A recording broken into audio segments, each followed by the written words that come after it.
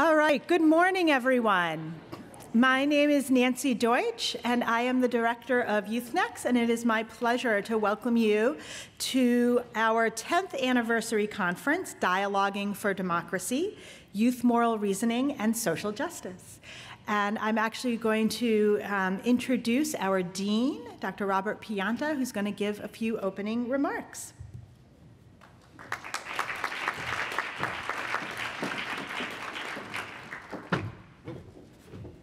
Thank you, Nancy. Welcome, everybody. Welcome on behalf of the University of Virginia and the Curry School of Education and Human Development. I want to give a intro with a bit of a note about that, the name of the school, because we, a couple years ago, we realized we used to be just the Curry School of Education. And this convening has played a great role, as has the center, Youth-Nex, played a great role in us thinking more deeply about the fact that all of what we do is about human development. All of what we do is grounded in the science of human development and in promoting human development, sometimes in education systems, but as many of you know, the work that you do is promoting the human development in youth programs, communities, and even extending out into health. And so that science and the applied work that follows from it in programs, professional preparation, and policy is really a lot of what we are attempting to embrace with that shift. And about 10 years ago, that name shift was foreshadowed as we looked at the scientific landscape and became acutely aware that the science of adolescent development was expanding and deepening and profoundly changing the way that we understood adolescence, both adolescence as the youth people and adolescence as the phase. And a cornerstone of that shift was the recognition of youth as assets, truly the notion of positive youth development and the assets that those young people bring to communities and organizations. That understanding and the knowledge base on which it rests was of profound importance, I think, for the fields of education and youth development, and was explicitly and inherently interdisciplinary and cross-sector. An exciting agenda that had extensions from research into practice and policy, just the right kind of work for a university. So we conceived of a research center dedicated to the science of youth development and the policy and programmatic implications of youth as assets. We were very fortunate, as those ideas were coming together, to have the opportunity to partner with leaders at Altria, particularly Jennifer Hunter and her colleagues, in the design and formation of such a center, which has been generously supported since. Their support has also opened up collaborative opportunities with other organizations and enabled the expansion of Youth-Nex work in important ways. And perhaps as or more importantly, we were fortunate at that time to recruit to Curry and to the university Patrick Tolan to become the founding director of Youth-Nex, as well as a cadre of junior faculty who followed. Patrick's vision, leadership on the national and international stages, his stature as a scholar, and his mentorship of a new generation of scholars formed the center quickly into one with considerable national influence and visibility, and I think created Youth-Nex as the kind of intellectual opportunity zone that we hoped it would be. And we're very indebted to Patrick for his leadership. Thank you, Patrick. And now we celebrate Youth-Nex as 10 years old with this conference on the connection between positive youth development and democracy, a fitting topic for the University of Virginia, whose founder very explicitly linked education and democracy. So happy birthday, Youth-Nex. This conference is part of our commitment at the university and the Curry School to building democracy through education. We're uniquely contributing to this work through key intersections. Youth-Nex's connection with its developmental lens in research, youth assets, and civic engagement, our Center for Race, Public Education in the South with its focus on illuminating and teaching the fullness of history in ways that enhance democratic ideals and participation, and our top-ranked teacher preparation programs that work to ensure the necessary skills, knowledge, and awareness for educators working on behalf of democracy. And critically, youth and youth voice, their engagement and their activism clearly have an extraordinarily important role to play, and this conference plays an important role in articulating that. So we're delighted that our work, not just here in the Curry School or with Youth-Nex, also connects within and across the university to the university's own Pan-University Initiative in Democracy and the new Equity Center that's forming to work more locally. So again, we celebrate the work that you're doing. We appreciate all of your efforts being here for the next couple days and look forward to what the conference will produce. Let me now turn you back to Nancy Deutsch. Thank you. Great. Thank you, Bob.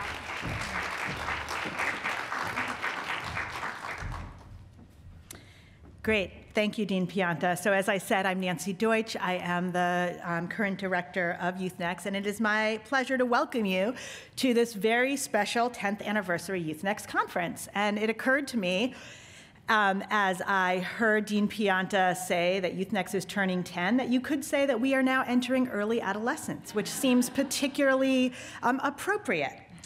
So, Youth-Nex, as Dean Pianta mentioned, was founded in 2009 with seed funding from Altria and the vision of our founding director, Dr. Patrick Tolan. With the founding of Youth-Nex, Dr. Tolan saw an opportunity to expand and apply the science of positive youth development to address fundamental challenges facing societies around the world. Through science, Youth-Nex enhances the strengths of children and adolescents while simultaneously preventing developmental risk. And our vision is that our nation's youth, a rich and often untapped resource, may flourish.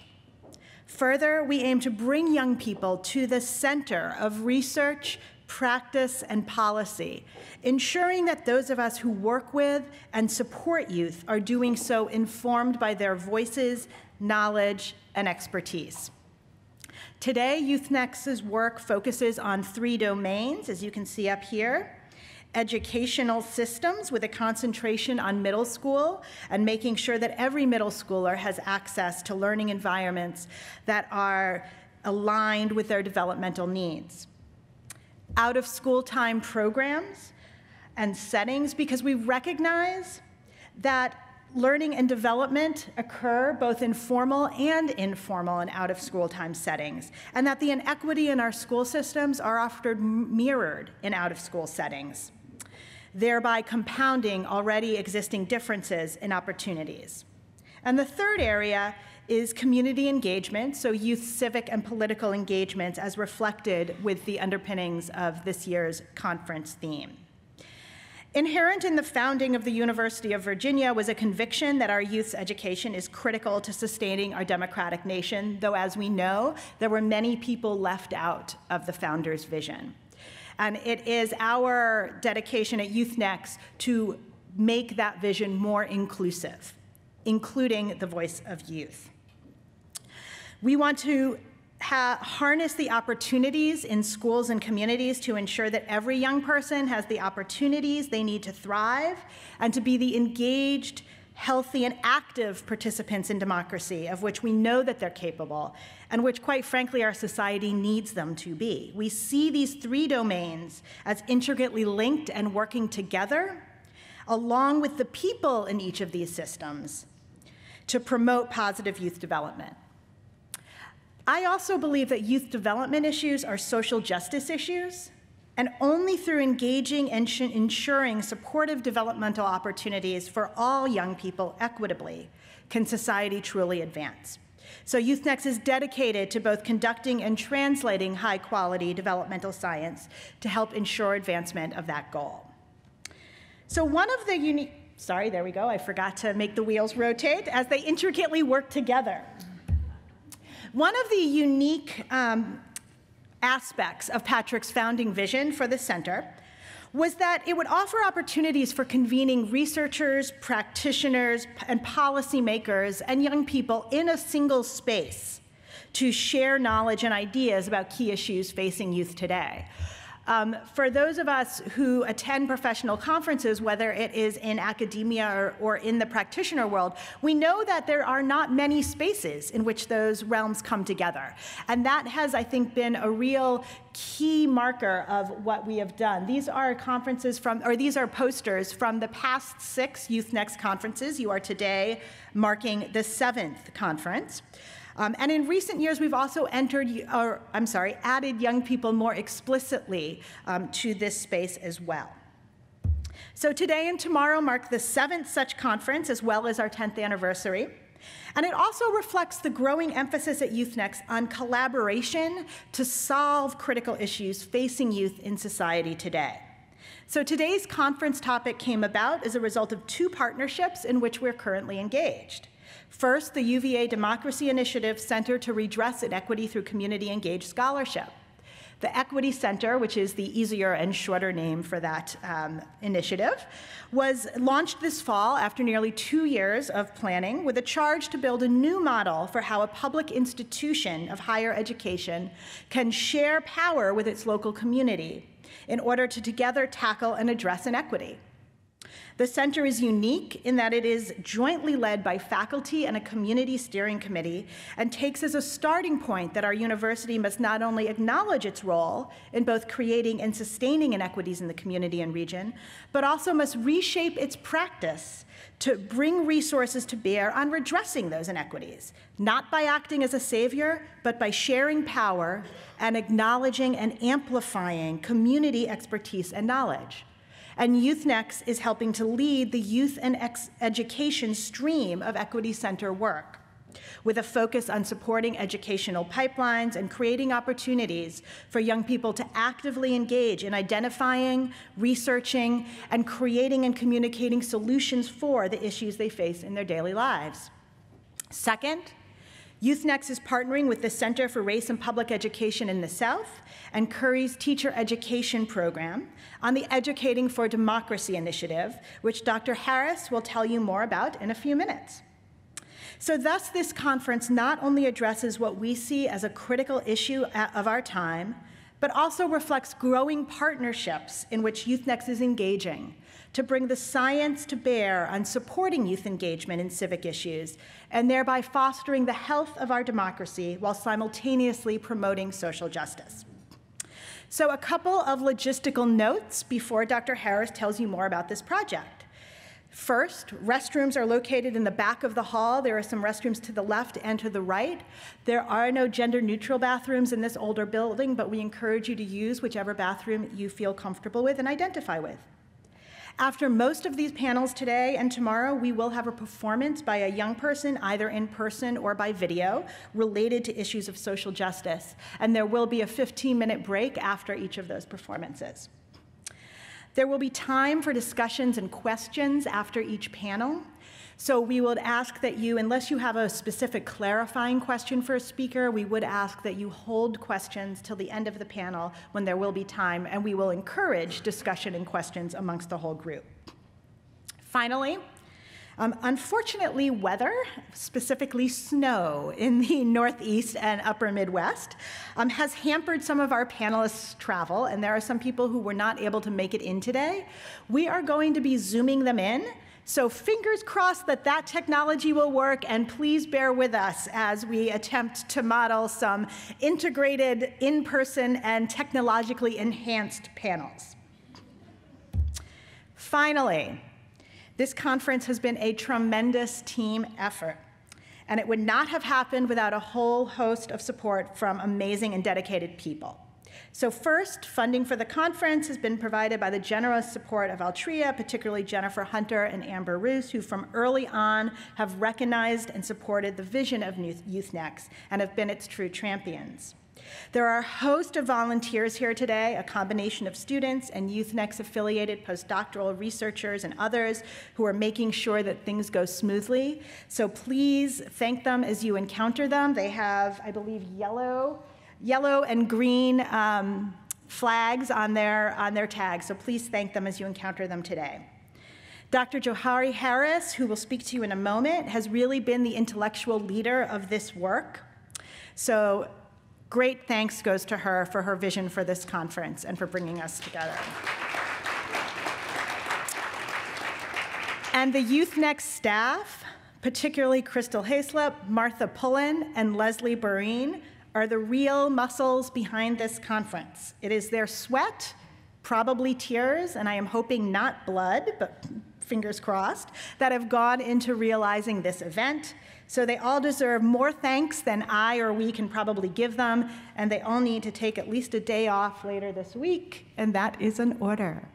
So now, please join me in thanking them and in welcoming to the stage Dr. Johari Harris.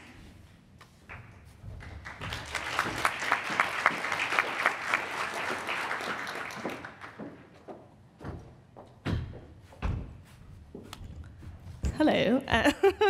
So my father often said justice is not a spectator sport. Equity requires our participation. And I think in many ways, this is what this conference is about. The ways we participate to create a more just society and a true democracy. And while a lot of attention has been paid to the engagement part, the active part of engagement, we are really interested in the more subtle forms, including dialogue and the ways we listen and learn from each other, and how this may look different at different developmental stages. So here at Curry, with the Educating for Democracy Initiative, which is in conjunction with the Center for Race and Public Education in the South, as well as the Center for Teaching and I'm saying it wrong, and Stephanie's in the back, how do I say it? What's the full acronym? Curriculum and instruction. There's so many acronyms at Curry. We are developing resources for K-12 teachers that present students at different ages of development with opportunities to engage in dialogue about current issues of race, justice, and human welfare. We realize these efforts must be merged with a critical historical lens. We cannot expect middle school students to debate the merits of Confederate statues if they do not understand the role of the lost missed cause and the reality that the central cause of the Civil War was to maintain the bondage of Black Americans.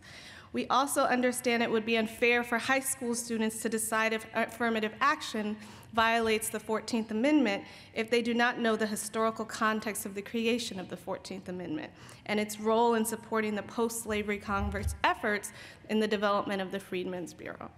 So understanding these historical processes, the structural processes that shape the ways we engage with each other today, as well as the implications of our choices around us, is foundational to participation that's meaningful and liberating.